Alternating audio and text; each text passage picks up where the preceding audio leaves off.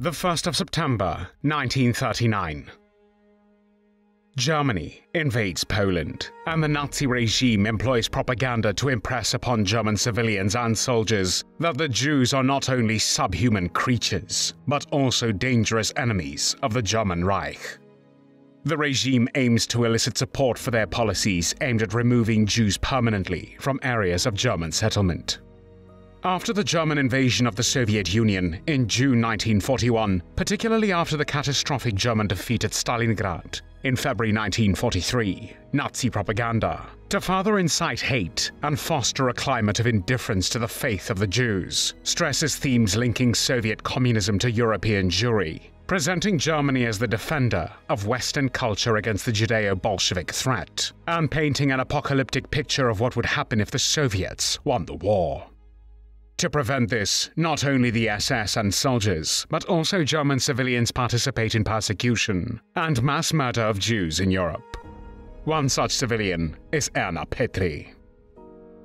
Erna Petri, the daughter of a farmer, was born as Erna Krebs on the 30th of May 1920 in Herressen, then part of the Weimar Republic, which was the name given to the German government from 1918 to 1933.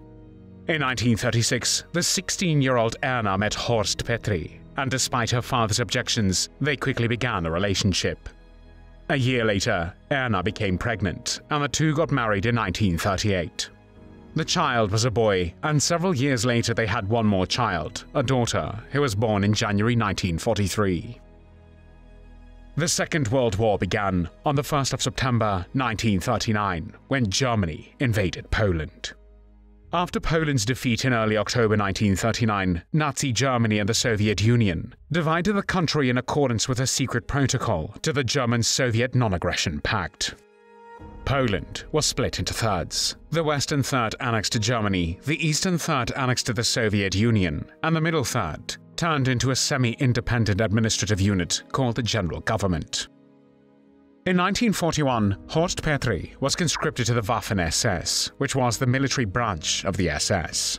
Shortly after the German army conquered Galicia, located in the southeastern part of the General Government, the civil administration assigned 21 agricultural estates to the SS. The SS estates were to be the first step towards the Germanization of the General Government, which was to be implemented over a period of 15 to 20 years. The aim of Germanization was to eradicate the linguistic, cultural, and ethnic diversity of local populations, reinforcing German dominance and hegemony. The tasks of the SA estate administrators included supplying the military and occupation administration in the district, delivering food to the Reich, securing the agricultural production of the surrounding villages, and collecting the contingents. If these were not fulfilled, or only insufficiently fulfilled, then the SS farmers had the authority to enforce severe punitive actions against entire villages. Erna's husband Horst came to the SS estate Lipica Dolna in German-occupied Poland in the summer of 1941 as an employee. In the following summer of 1942, he took over the SS estate Grzenda, today's Ukrainian Hrada, once the grand manor house of a Polish noble, located in the region of Galicia, as the manager of the farm. Erna, who had continued to live in Germany with their 3-year-old son, moved with him into the Grzenda manor house. Horst became advisor for 18 other SS estates in the districts of Galicia and Kraków. Within 2 days of moving, Erna witnessed her husband beating a laborer. Horst was also a sexual deviant who would routinely rape his female servants. Local farmers called him a sadist who enjoyed whipping Ukrainians, Poles, and Jews. On one occasion, he killed 4 Jews who had been caught on the estate and who had escaped from a train headed to a gassing center near Lublin. Moreover, Horst participated in mass deportations, the massacre of local farmers, and the bombing of a Ukrainian village with grenade launchers. Erna followed her husband's lead and abused her farm workers. She often fired warning shots at them, sometimes as her son watched. On one occasion, Erna had her husband send 3 Ukrainian peasant women to Janowska concentration camp after they refused to work. To her surprise, all 3 women were spared death, and she even allowed them back to the manor several weeks later. Erna also accompanied her husband on hunts for fugitive Jews, during which he personally killed 4 Jewish men. After the harvest in autumn 1942, the approximately 150 Jews from Gazenda were also transported to the Janowska concentration camp or the Belzec extermination camp. In September 1943, Erna was returning from a shopping trip in Lviv in her carriage when she came across 6 nearly naked boys, aged 6 to 12, crouching by the side of the road. The children had escaped from a rail car destined for Sobibor extermination camp, and they were terrified and hungry. When Erna realized they were Jewish escapees, she calmed them, took them home, and gained their trust by bringing them food from her kitchen. She understood very well that all Jews who were roaming the countryside were supposed to be captured and shot. Horst was not at home at the time, so she waited, but because he did not return after several hours, she decided to shoot the 6 children herself. Erna took the children into the woods to a pit, where other Jews had been buried. She brought a pistol with her, one that her father had kept from World War I, and given to her as a parting gift as she left for Ukraine. As she was lining the children up, she knew exactly what she was going to do. She had learned from Horst that the most effective way to kill was a single shot to the back of the neck. After Erna had killed the first 2, the others began to cry quietly and whimper. None of the children fled since they were exhausted after being on a railcar for several days. In the end, she killed the rest of them, one by one, execution style. In 1944, the Petris fled their manor due to the advance of the Red Army, and Horst got his SS tattoo removed to destroy evidence. He was then taken prisoner by US soldiers, but was released in May 1945. Horst and Erna both avoided detection during the initial search for war criminals in the post-war period. They settled down in East Germany and became farmers. In 1957, their son fled the country, drawing the attention of the Stasi, the East German secret police, which started surveilling them.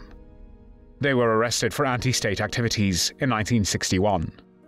While searching through their house, Stasi officers found no evidence of the couple plotting against the state. However, they happened to come across photos of the Gazenda manor and a guest book from the war, which contained the names of numerous senior SS and German army officers. Both Petris were interrogated for months, and Horst was the first one to confess. Erna initially denied everything, but in the end, she gave in and confessed after about a month of questioning. Asked why she did not talk sooner, she said she feared punishment, but thought her husband would take the blame for her crimes. Erna told the officers that she had learned how best to kill someone while overhearing her husband's colleagues discussing the mass shooting of Jews. When asked why she shot the Jewish men and children, she replied that she was barely 25 years old, still young and inexperienced. Moreover, because she lived only under her husband, she rarely encountered other women, became hardened, desensitized, and wanted to show the SS men that she, as a woman, could conduct herself like a man. When asked how she, as a mother of 2 children, could shoot innocent Jewish children, her excuse was that she was conditioned to fascism and racial laws, and was told by others that she had to destroy the Jews. After the evidence was examined, the local prosecutor charged both Petris with numerous offenses, including war crimes and crimes against humanity. In September 1962, both Horst and Erna went on trial in Erfurt, where 17 witnesses, mostly former workers from the manor, testified against them. The evidence showed that Horst had abused and murdered people on his own initiative, without direct orders. In September 1962, Horst was sentenced to death, and on the 22nd of December the same year, he was guillotined at Leipzig prison. Unlike her husband, Erna was not executed for her crimes, but on the 15th of September 1962, sentenced to life in prison. Caught off guard by the severity of the sentencing, she retracted her statements and started to fight her case. Her friends and family reassured her that she could quickly get out of prison. However, Erna's pleas for release and those of her children on her behalf were routinely ignored by East German officials. In letters to her attorneys, Erna wrote that the court interpreter had mistranslated the words of the foreign witnesses who testified against her, resulting in her being falsely implicated. She wrote long letters to the prosecutor's office, attempting to explain herself. In a 1963 appeal, Erna insisted that she had never killed anyone, nor handled a gun. Only out of love and fear had she falsely confessed to murdering the children, hoping to help her husband. Erna then said that she had heard about the Jews who had been deported to Lublin to be gassed and protested. She claimed to have told her husband that those people are humans after all, only to be silenced by him, who told her to be quiet or she would get in trouble. However, all these claims were rejected. Erna was getting desperate and started to claim that in 1938, around the time of the Kristallnacht pogrom, she had protested the treatment of the Jews and that only her pregnancy had kept her from being immediately arrested. She even accused the Stasi of forcing her into confessing to the murders with a note from Horst. The note, which he said was a forgery, implicated her in the murders of the children. Erna said she was angry about the note since she was innocent, but had concluded that it was a plea for help from Horst. Erna said she had chosen to take some of the blame for his sake. When the Berlin Wall fell in November 1989, Erna, now nearly 70, was still in prison. In December 1989, she wrote to her West German attorneys to re-examine her case, and in 1992, she was released for health reasons. It was allegedly Stille Hilfe, a relief organization for arrested, condemned and fugitive SS members, who convinced the court to release her.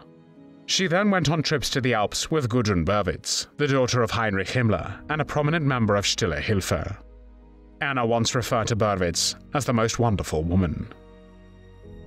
When Erna Petri died in July 2000, she was 80 years old. Although Erna murdered innocent people, her funeral was attended by hundreds of people, many of whom believed that she had served her sentence in prison unjustly. The children of the Petris never retracted their support for their mother. In an interview in 2006, Erna's daughter, who was 18 when her mother was arrested, said her parents had often showed the photo albums of the Gesände Manor to her and special guests. There were no tears shed for Erna Petri.